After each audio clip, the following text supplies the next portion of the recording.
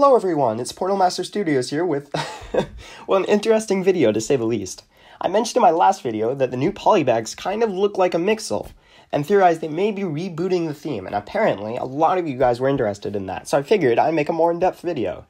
To start, let's look at the Polybag. To me, this does kind of look like a Mixel, just without the cool pieces like the joints, almost like a distant relative of the Glorp Corp. So this got me thinking, does LEGO reboot themes? And the answer is 100% yes. I mean, look at their newest reboot, Ninjago Legacy. They are literally remaking old sets, and people love them.